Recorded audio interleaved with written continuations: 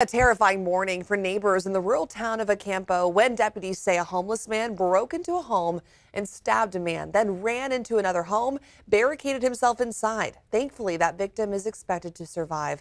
In a story you'll only see on ABC 10, our Van 2 spoke with a neighbor who says she's got her best friend to thank for keeping the situation from getting worse.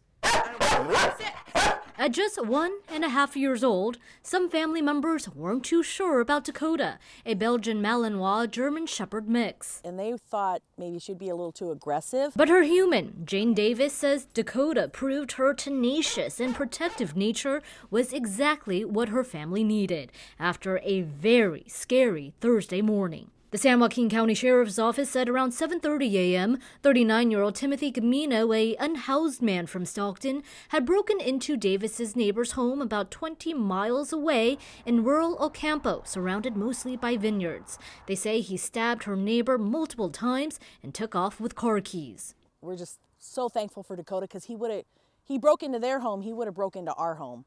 That's because Dakota chased the man away from the home and towards the garage. After stabbing her neighbors, the intruder broke into the garage through this door, using the freezer to block it and barricade himself inside. After some time, he made his way out of this window where deputies arrested him.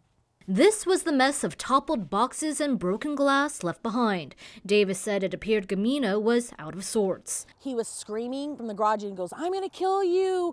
Please don't kill me. Don't stab." So we thought like there was two people in there. Davis works in Stockton and says she sees homeless encampments getting cleared out there, recently seeing some unhoused people migrating away from the city. Because they have nowhere to go. That's why she got Dakota as a guard dog. So it's kind of scary. You know, you can't even live in the country anymore and feel safe. And despite some hesitation at first, Dakota is now very much part of Davis's extended family. But after today, they were loving on her and kissing her and saying, "Good job, Dakota." What a loyal Dakota. Well, Davis's neighbors who was stabbed is going to make a full recovery, thank goodness. And according to law enforcement, the suspect is in custody and the knife he used was recovered.